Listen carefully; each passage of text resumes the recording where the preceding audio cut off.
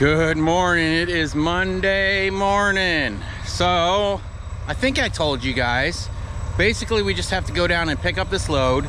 Then we're gonna come back to the house to sit till Wednesday because we can't drop it until Wednesday. Because it's gonna be a crane unload. It's supposed to be like a 20-foot container that weighs like 42,000 pounds.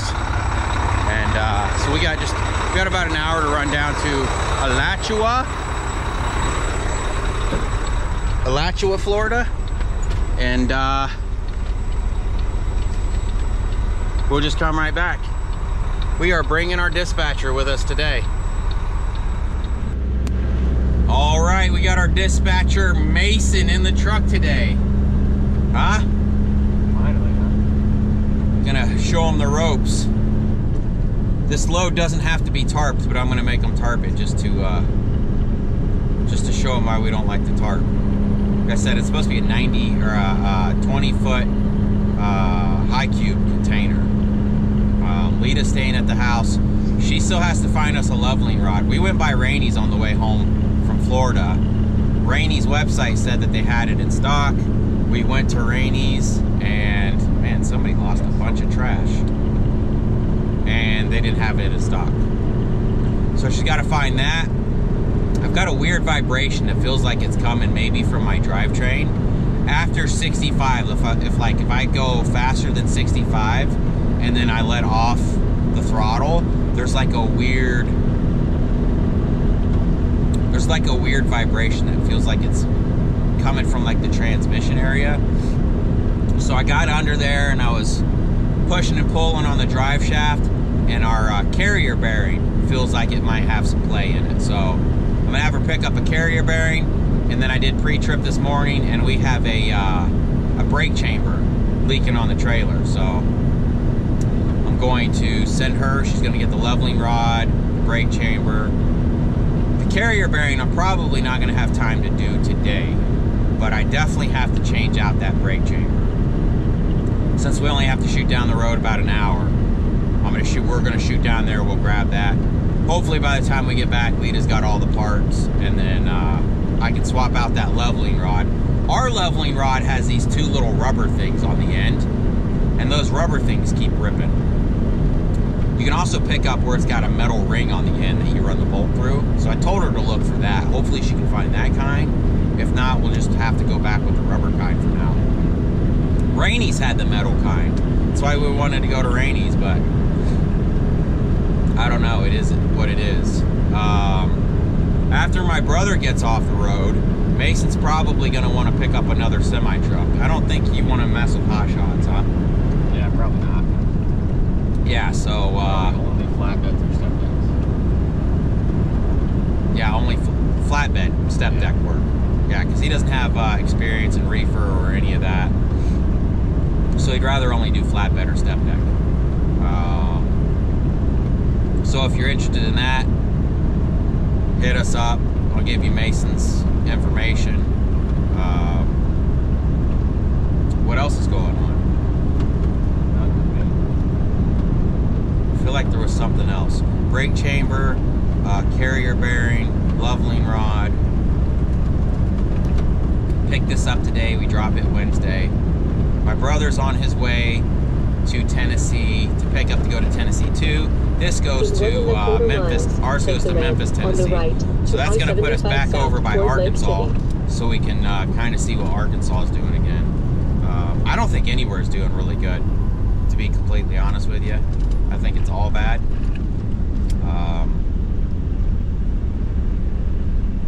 But who knows? I think I might have a fix for that. It's just going to take some time to find what I want to do. I'll have to show you guys when we find something. When I find what I want, we'll say. And I think that's going to help going into some dead areas and dealing with some other things that hopefully you guys will see soon. Honestly, you'd see it right now if the truck didn't break down. I'd just go out and get whatever I wanted. But since we just spent 15 grand on the truck, I'm not trying to blow my whole savings. So, anyways, headed to Alachua. We'll see you guys there.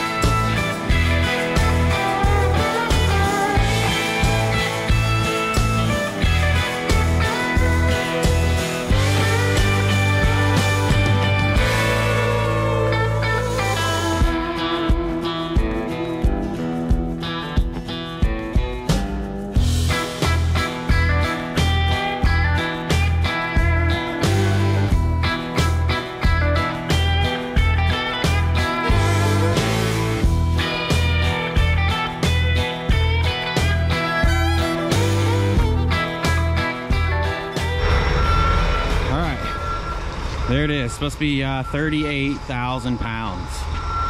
So, like I said, we'll take this to the house, probably leave out first thing in the morning. I don't know if you can hear that brake chamber leaking. No word back from Lita yet, so I don't know if she found one. I mean, obviously we're gonna have to get one no matter what it costs. So, close this toolbox up.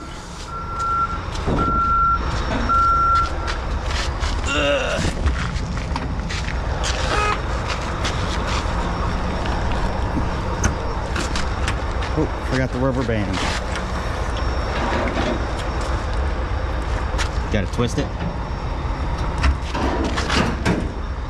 And then we can close it. All right, we're good to go. Evidently, these were probably moved down for the hurricane. And obviously they've got all that situated. So we should be good to go. Let's go, Mason.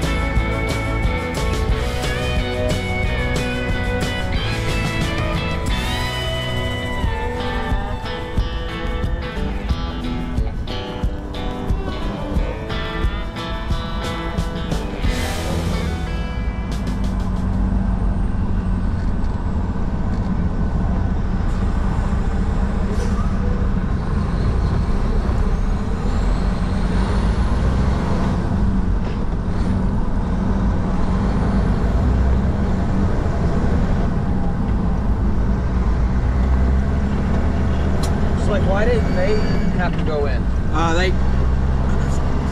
Their bypass sometimes gives them the bypass. You can set it up to where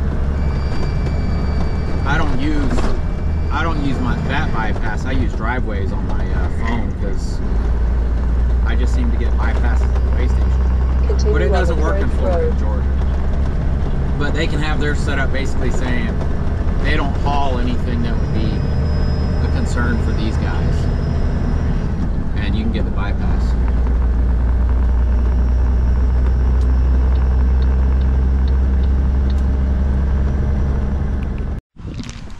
All right, we are back at the house now. Lita got us a brake chamber. She got us 2 leveling rods. These rods are nice because they don't have that rubber like the other. I'll show you when I take it off.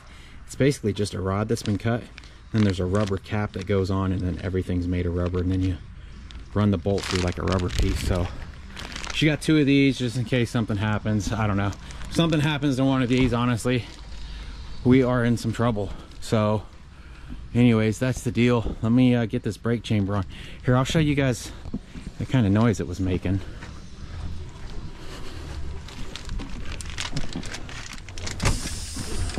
It's where you put the like the cage bolt in.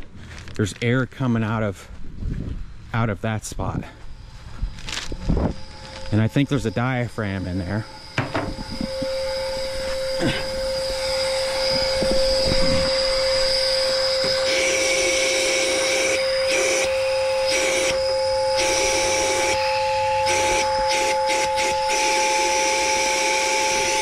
So that's why we need a new one. Whee! All right, new brake chambers in. It's crazy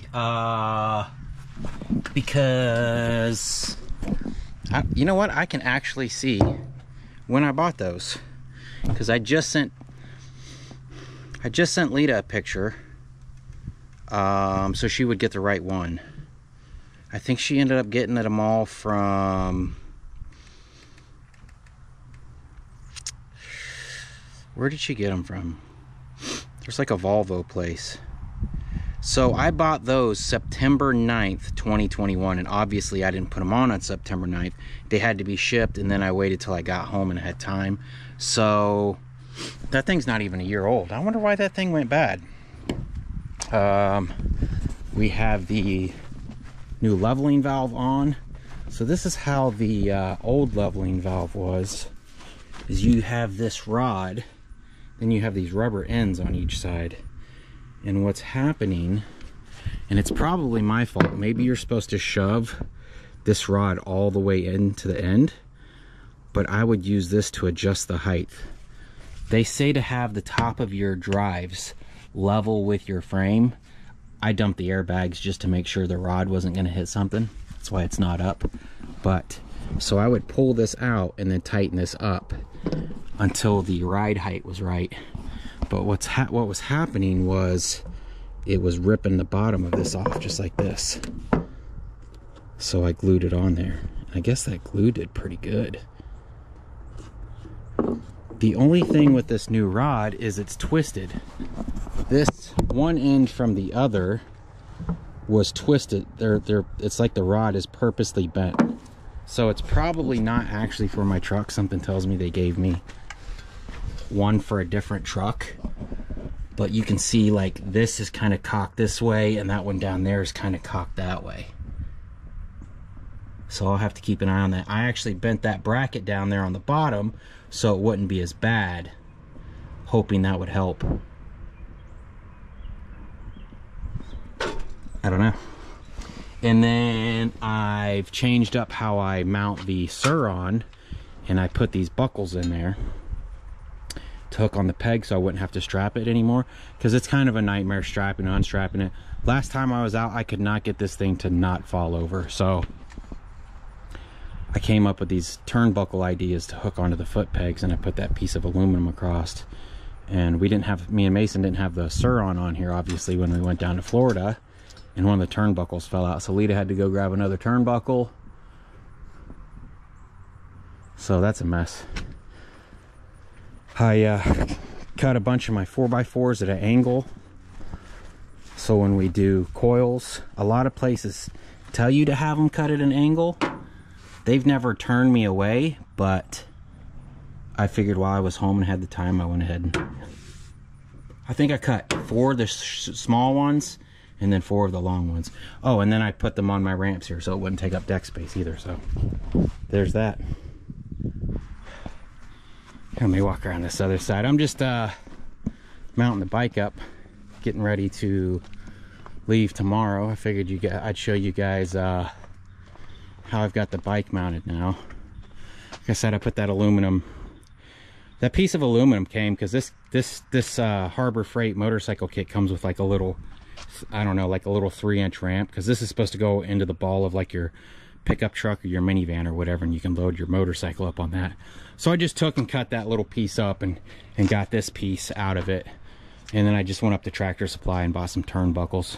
The turnbuckles that they had in stock only had the 2 eyelets, so I had to buy a hook. There's a hook piece that I hooked onto the pegs here.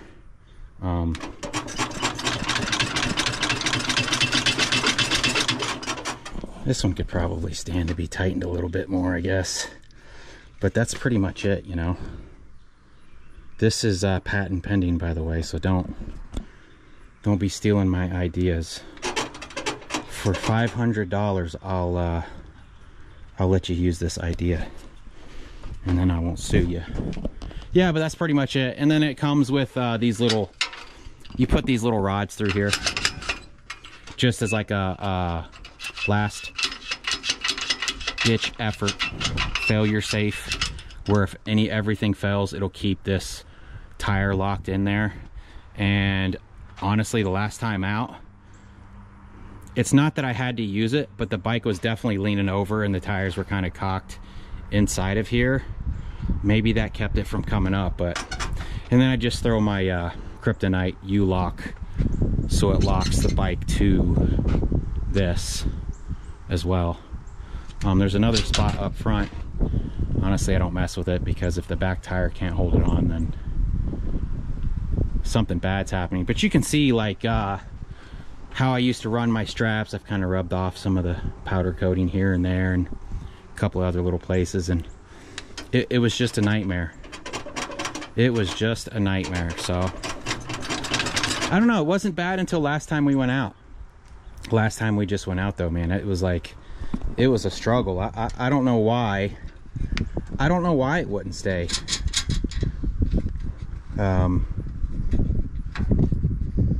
Strapped down for some reason. I actually got this idea. There's a company that sells a much fancier setup than this, but you bolt it like to the bottom of your pickup truck or your trailer, and it's got these little spring-loaded deals that are basically doing what I'm doing. And I almost bought it. It was like $250, but the more and more I looked at it, since my tires are sunk down in this, there wouldn't have been enough adjustment room, so I ultimately just went with this.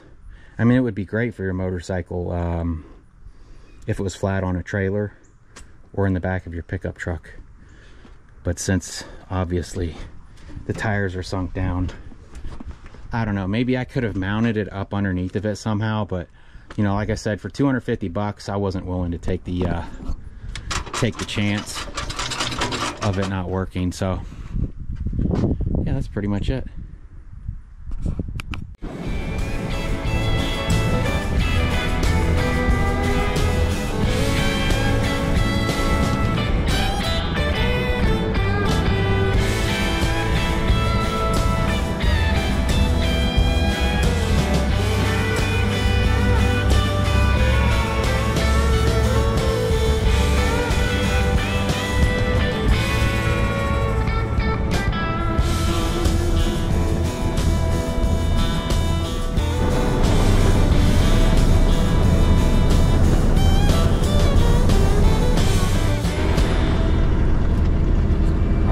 Tuesday morning, woke up at 6. I think we didn't get out of the house till like 7:15 though, huh? Yeah, something like that. I think we have about 9 hours to get to Memphis, so we should be here. We should be there tonight. Hopefully, if traffic isn't too bad. They gave us 2 different options again. One was to go up to Atlanta and over, and the other one is to go up through Tifton and then through Albany and then Birmingham and over that way. It is a lot more stop and go as far as red lights going this way, but honestly, Atlanta's stop and go because of traffic. So because of Atlanta and McDonough, right before Atlanta, there's a town called McDonough, and for whatever reason, that has been really bad going up that way as well. So yeah, we have 8.5 hours left now. I'm catching all these red lights. That guy just ran a red light. Crazy. Yeah, so 8.5 hours, we should be in Memphis. Mason's up looking for another load. My brother took a load. Where's Chris going? He's on his way to Tennessee as well. Clarksville, Tennessee or something like that. And I think Mason found him another load going to north of Pittsburgh. Some more coils. Lots of coils being moved right now. I think it's York. Oh, York, Pennsylvania? No, York's east of Pittsburgh, I believe, isn't it? Yeah, it's low. Mason said it was above Pittsburgh. I don't know, but we called on another load that was going to Ohio that was coils as well. But they said they wouldn't put the coils on a step deck, which doesn't make any sense. Like, coils can go on a step deck, and honestly, to me, it's more safe to go on a step deck, because if the coil, I mean, especially if it's loaded suicide, meaning the coil, if it broke loose, it would roll towards you. That's called suicide. If it's loaded sideways, then it's called homicide, because it can go to either side, kill the people to the other side. And then there's eye to the sky, which is basically the opening of the hole of the coil faces towards the sky. Those are usually loaded on a pallet. Those are my favorite ways to load them. And then suicide. Honestly, I don't think we've ever done a homicide coil. Yeah, I don't know. I don't know why you would even load them like that. But yeah, anyways, yeah, they wouldn't put it on a step deck, which, like I said, seems more safe to me, because if it comes loose, it's got to hit that step. Now, granted, it's going to destroy the trailer, but it's going to slow it down, or at least stop it from killing you. So I don't know. I like step deck coil. Running it on a flatbed, I don't know, just seems super scary to me. I mean, obviously, you need to have your securement right, but at the same time, it's like, it's just a scary thing. So anyways, he's going to Pennsylvania. Mason said it seems like the Northeast is doing really good, but I don't think he takes into account the nightmare of the traffic and the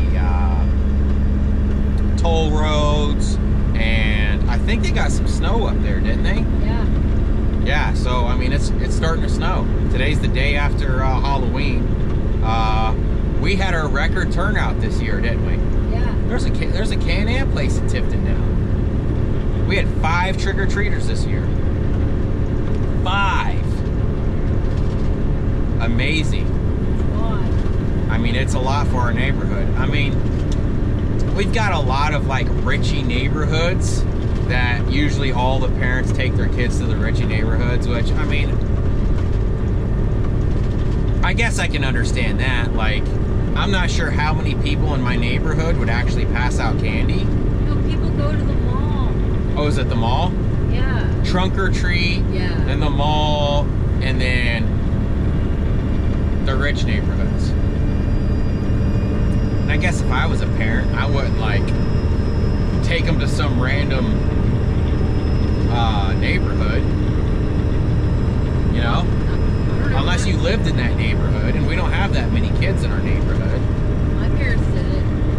Yeah, but it was different times back then. Oh, there were still weirdos. I know there was still weirdos, but I think more people passed out candy back then. Like, you could hit something like our neighborhood back when we grew up, and 99% of the houses were passing out candy. Like, I remember as a kid being in the station wagon, and we used our pillowcases, and we would hit houses, and we'd fill up our pillowcases and dump them in the car, and then go back out. Man, we had so much candy, it was crazy. My mom gets like 20 plus trick-or-treaters at her house. Your mom lives in a Richie No, neighborhood. It's not rich. No. It's not a rich neighborhood. Are there rich neighborhoods around? Yeah. Yeah, there's other neighborhoods you can go to get like the big candy bars. But her neighborhood is just a good trick-or-treat. I mean, when kids come to our house on Halloween, we're like, grab you a handful. Yeah. You know, we're not like, oh, here's one piece of candy. We're like, no. Like, you will probably be the only kid coming to our house tonight. Take this bowl of candy. Please take some candy. So, we bought 1 bag of candy this year. And we took it with us. I ate a bunch before Halloween, passed out some candy, and then we took it with us. So, I don't know. We didn't dress up. Honestly, I forgot it was Halloween. Yeah.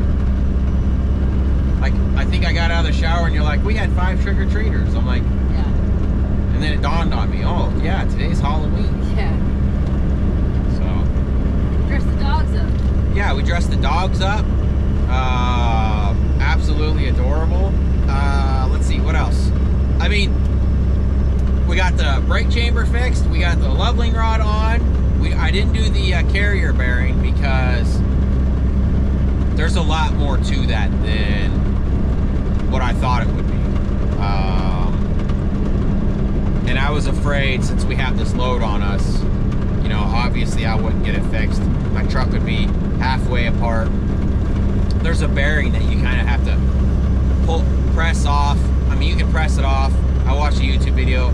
People cut them off, and then you can press them on. But boy, was this load saying that we couldn't drop till Wednesday was absolutely absolutely perfect for us. Yeah. Because had we picked this up and that brake chamber been bad, that would have been bad. It would have been a nightmare. Plus, they paid us $250 to deliver it the next day, which kind of sucks. But getting good paying freight out of South Georgia sucks anyways. So this was good paying, and they're like, take another day and we'll give you another $250. And I was like, look, I could go to the house.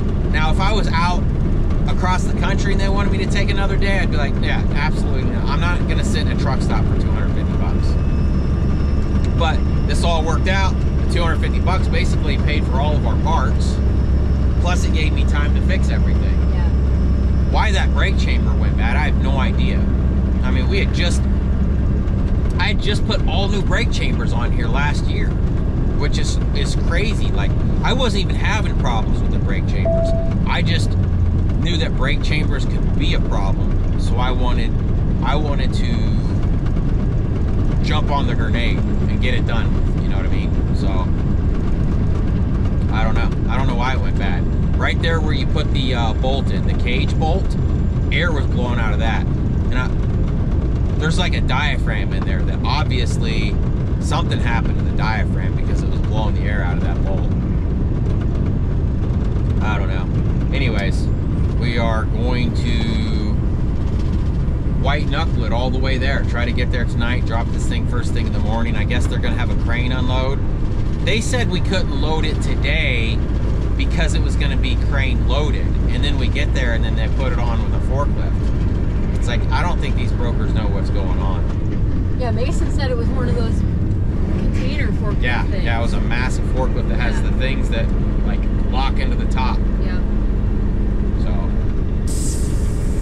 I don't know. Anyways, see you guys.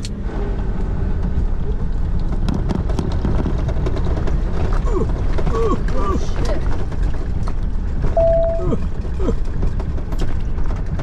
Turn left, then take the first left.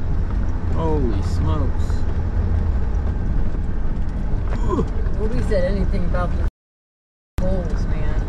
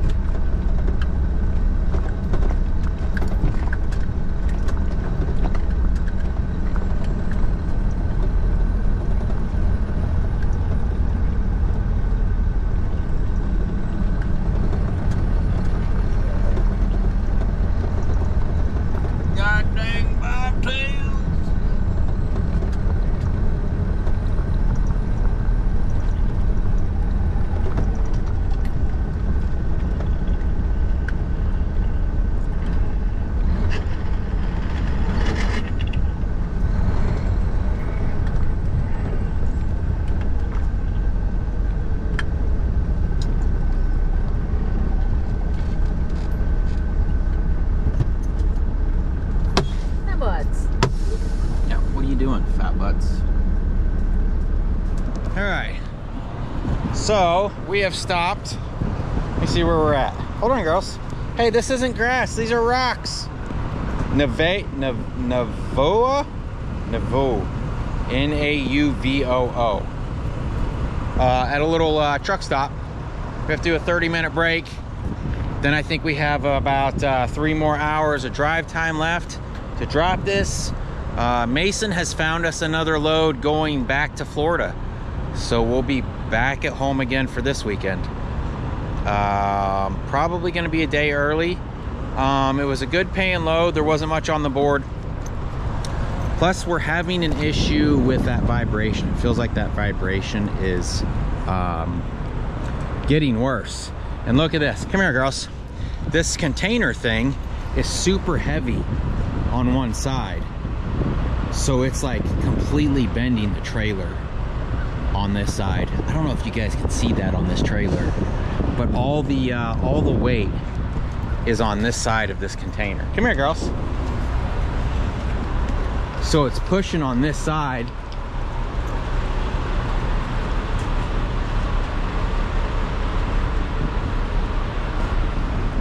So that's crazy, which is making this tire closer to the trailer here. So every time we hit a big bump, this tire is touching this. So what I'm gonna do when I go home is I'm gonna move the leveling valve from the rear axle to this axle. Because what happens when we have a really heavy load is it kind of bends this trailer down. I've noticed it when we do like 45,000 pounds of coil or whatever it is that's super heavy, that mostly goes up towards the front. It kind of bows the trailer down, and the leveling valve set on this for this tire to be at this distance, but there's so much weight up there that it pushes down on those airbags, and the leveling valve doesn't know to increase the air to push the trailer up on the front. So I'm gonna move that to the front. And obviously I'm gonna try that carrier bearing. Hold on, girls, this way. And then I hope it's that carrier bearing. I think it is. I think it's got some slop in it. I think what's happened is when they put my clutch in, I think they disconnected the drive shaft. Not just this place, but all the places that have been working on my transmission. They disconnect the drive shaft from the transmission to pull the transmission back, and then all that weight is kind of pushing and pulling on that carrier bearing more than what it should be. So here, let's go over here, girls. Back here by this garbage. Looks like they're burning a bunch of stuff back here. So yeah, we'll be going to supposed to be a load of PVC pipe picking up, going to Lakeland, Florida. That'll put us home on Thursday, and then I'll just spend Friday, Saturday, Sunday, or whatever, you know, fixing the truck. And my brother's kind of been like, dang, you're going home a bunch. The way I look at it is, with the rates as low as they are right now, you want to make as much money as you can and drive the very least amount. So I'm just going to just drive the truck enough to pay our bills, and then hopefully when rates come back, because there's no point in driving 700 miles a day 6 days a week in order to you're not going to become rich right now. There just isn't enough money in the rates right now to really make it worth working long hours and putting a bunch of miles on your truck. So do the bare minimum, especially when you can't find, like I said, good paying loads. It is what it is. I'll go home. Like I said, I'd rather go broke sitting at the house than I would sitting in a truck stop. So anyways, these girls need to go for a walk. How you girls doing? You guys look so good in your Halloween outfits, huh? Yeah, do our 30-minute break here, and then we'll see you down the road. Look at them. It's like, you can't stop me. I'm the gingerbread man. Damn. Yeah, dude.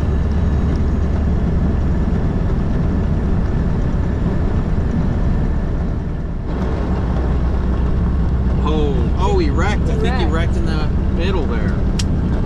Oh no, they've stopped traffic. Oh my god. No. The guy's ruined it for everybody.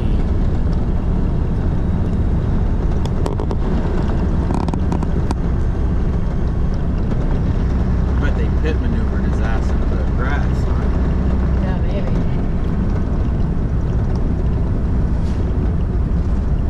I don't think did they stop it? I think people are just driving slow. I mean, there's all those cop cars that passed us are up here now. Yeah.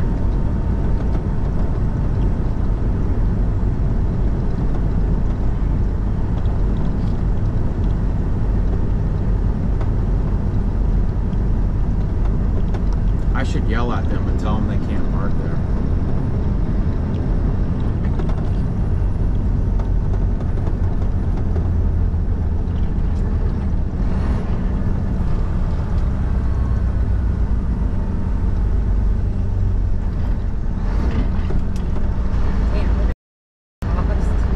Yeah, I'm sure they were waiting on them.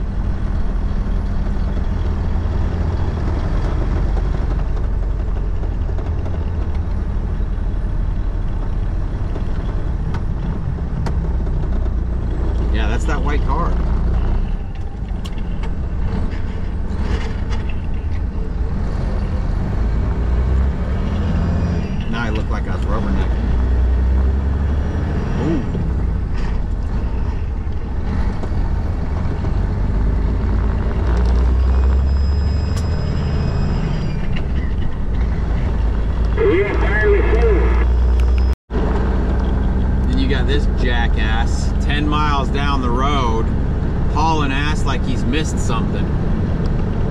Bro, it's over with. It's okay, you can slow down.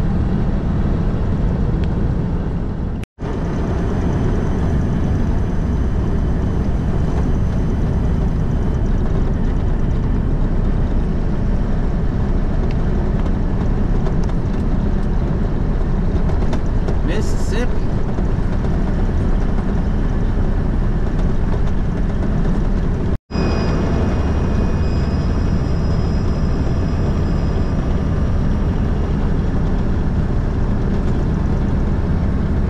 Is it actually open or did that sign fall? Hello.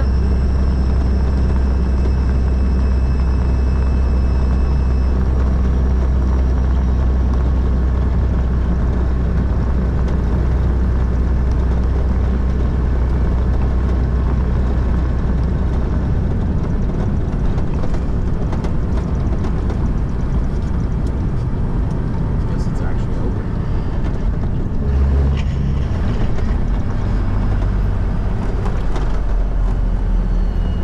One driver, one truck.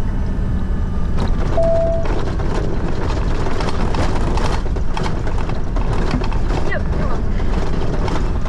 Holy smokes.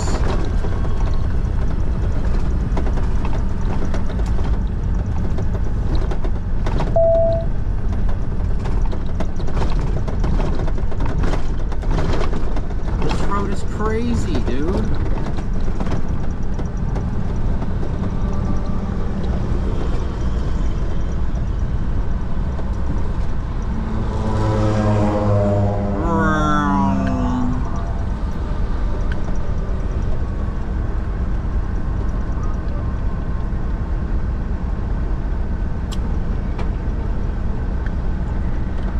No overnight parking. How crazy is that? That you can't overnight park at the place that enforces your parking. How does that make any sense? They have a massive lot here. Yeah.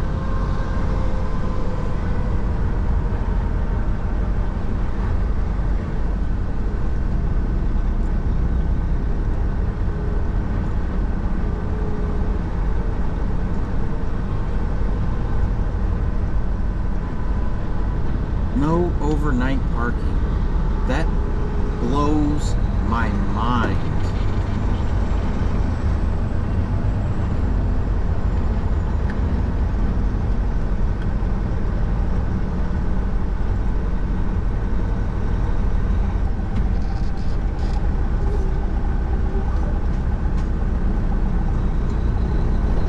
Blows my mind.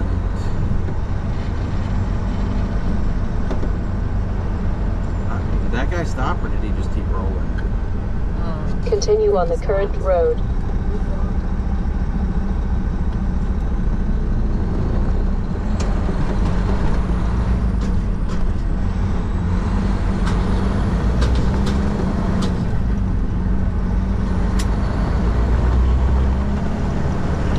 No parking on the ramp. This road beats your truck to death. This is crazy. You have to do better, Mississippi. You have to. Taxation without representation is theft.